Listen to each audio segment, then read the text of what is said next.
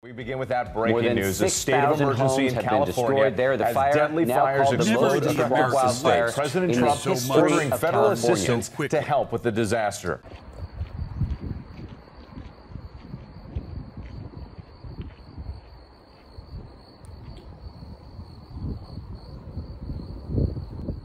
Whipping winds and rain. It is one of the largest, if not the largest, we've ever seen in the coastline. Atlantic hurricane What's being basin. called a superstorm tonight. 60 million people will be affected. Hundreds of thousands have already been evacuated tonight.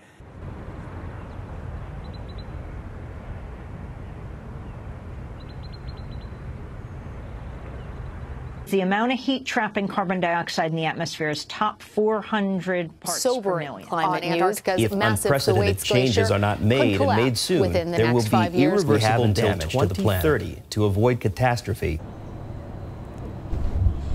The aspects of environmental change that make us pay attention, that are made visible, tend to be big, catastrophic, apparently instantaneous. A wildfire, a hurricane, a river in flames. Environmental change isn't only visible through these kinds of stochastic events, though. There are smaller steps, changes that happen over time, that sometimes take a keener eye or a more intimate relationship with a place to notice. Changes that build up to or remain long past those big events. In Ungrounded, we explore how these changes can creep up on us, making what was once considered normal a thing of the past, and what was once considered shocking seem unremarkable. Ungrounded is an interdisciplinary mixed media project using photography, maps, digital collage, and text from interviews to highlight people's experiences with environmental change in places they're intimately familiar with. The idea for the project came about around 2018. An IPCC report, the one that gave humanity 12 years to act on climate change, had just come out. There were all kinds of extreme weather events in the news, very intense atmospheric rivers, and bomb cyclones. Wildfires were getting worse, and there was one that was bad enough in fall of that year that classes at Stanford were canceled. It felt like climate change was here in full force, but it also felt like no one was noticing. We'd hear people talking about wildfires in California as if they'd always been this way, but they hadn't. Things weren't always the way that they are now. Before high school, we'd never had classes canceled because of wildfire smoke. This was something new. People not from here didn't seem to realize that. Both of us had lived in the same place our entire lives, but suddenly things weren't feeling the same anymore. In Silent Spring, Rachel Carson writes, "There's something infinitely healing in the repeated refrains of nature, the assurance that dawn comes after night and spring after winter." But what happens when those refrains don't repeat anymore, when they're disrupted or out of order? In the past couple of years, we came across work that seemed to be getting at something similar. Rob Nixon's idea of slow violence, Peter Kahn's term environmental amnesia, Pete Muller's exploration of solastalgia. These were some of the threads we wanted to bring together in Ungrounded. In its final state, it's a series of works exploring environmental memory, connection to place, solastalgia, and emotional displacement. It also investigates some of the challenges of scientific communication. You see these maps of rising temperatures, drought, fire, and extreme storms all over the news. And they're jarring, but they're also a bit abstract. Why is there sometimes a disconnect between what people can see in the news and what they experience? Why has environmental change been treated as so distant when it's happening here and now?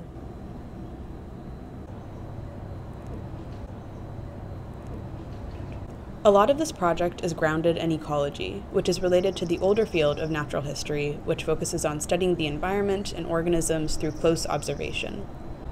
There's still a lot that ecologists and earth scientists learn about the environment from just using their bodies and their senses. But people are also constantly learning about the environment, its physical inhabitants, and its most reliable patterns by just living in it.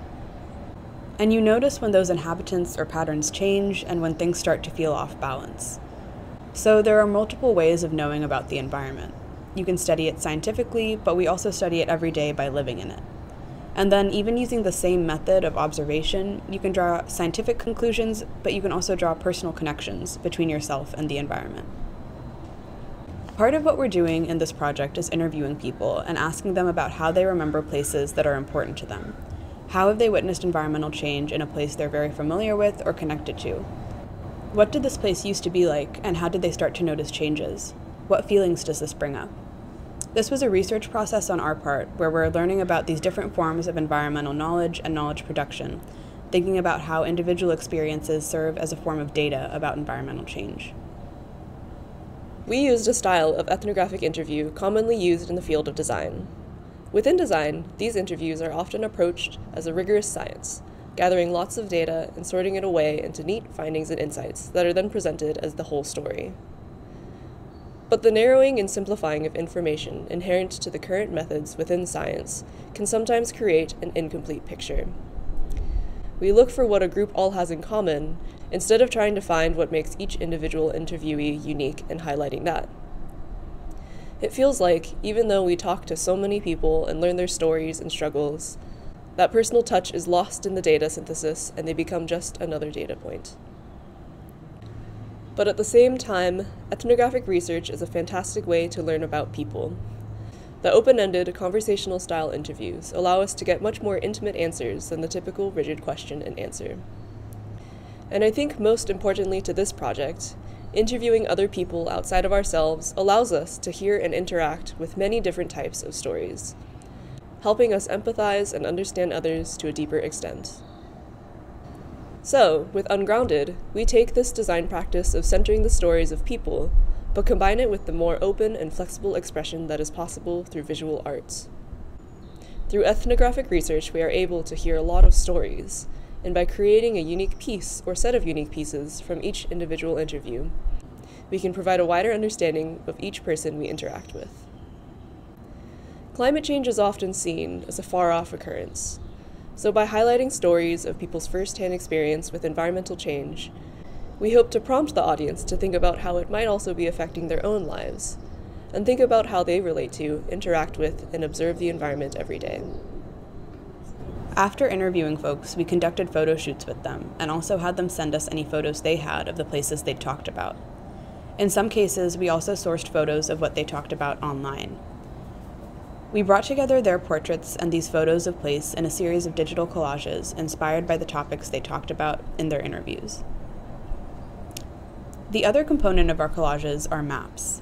People probably encounter maps quite often in stories about environmental change or catastrophic events. Environmental science relies heavily on maps as tools for analysis and communication, and they're very powerful because sometimes they have both spatial and temporal elements to them. But they also have certain weaknesses. They often operate at a really large scale, they can decontextualize and standardize data, flatten complexity, only take into account very specific types of quantitative knowledge, and present themselves as objective when they actually reflect the values and interests of the people who construct them.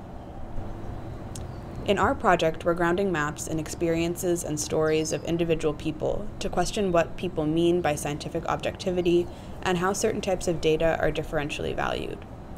We use them to connect abstract phenomena to the people experiencing them. The collage and manipulation also give us the freedom to visually express experiences and emotions that aren't talked about in environmental sciences. Feminist scholar Donna Haraway uses photography and cameras as a conduit to explain different ways of seeing. She writes, "The eyes made available in modern technological sciences shatter any idea of passive vision. These prosthetic devices show us that all eyes, including our own organic ones, are active perceptual systems building on translations and specific ways of seeing." This pushes back against the idea of scientific objectivity, or the idea of scientists being neutral or passive observers and analysts of information, when in reality, all knowledge is affected by a person's social position and objectivity is a performance. The fact that no one can be truly neutral isn't always bad. Our own positionality allows us to see and talk about things in a unique way. In this light, the portraits in Ungrounded reinforce the fact that each person's experience of environmental change is not only unique and different, but also important and valuable. The final collection brings together these different perspectives to try and create a fuller, more comprehensive view of this shared experience.